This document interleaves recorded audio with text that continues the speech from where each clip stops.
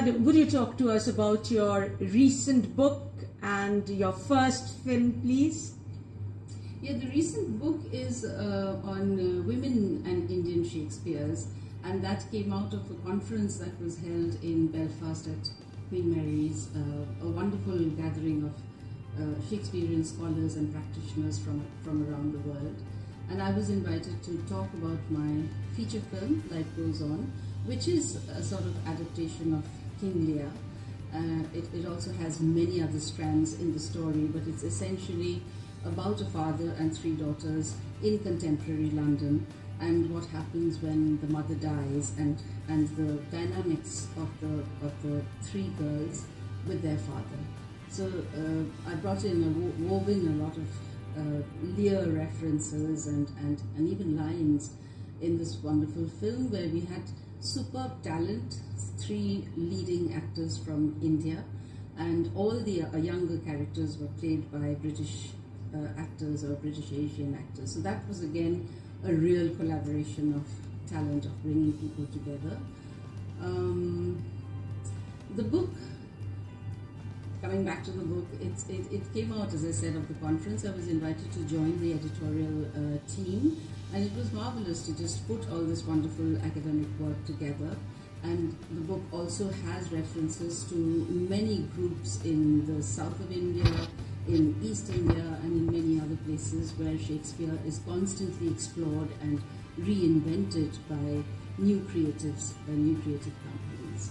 So the book is just out from Bloomsbury. The book has been, people are talking about it and people are waiting to read it. So it's been a pleasure working on that book.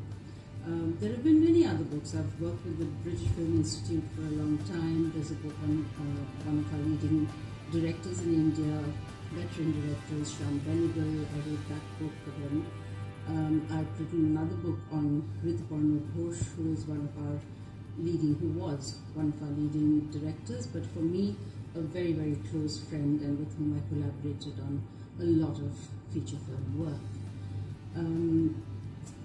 Yes, I mean, it's really, as I said, very difficult to pin down projects because they're constantly flowing, and for me, they're like our children. They're like, each one of them is precious, each one of them has a place. But it's really, really important for us to recognize that through the arts, we have to try and make change. Art, it's not that you just go and watch a play or you hear an hour of music. It should be residual. It should leave us with certain questions in our mind, both about the world in which we live and about ourselves, our identities.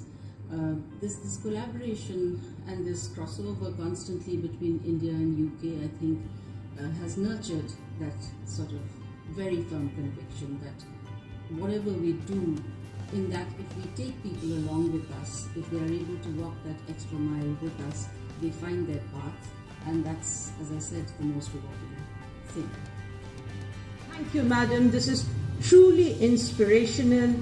You do a lot of work, and we wish you good luck, because your work is an inspiration to women, is an inspiration to women's studies, and also to strengthen the bilateral collaboration.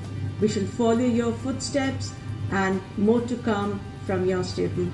Thank you, with Sangeeta DATTA, who is currently visiting India. Thank you, Soma. Thanks.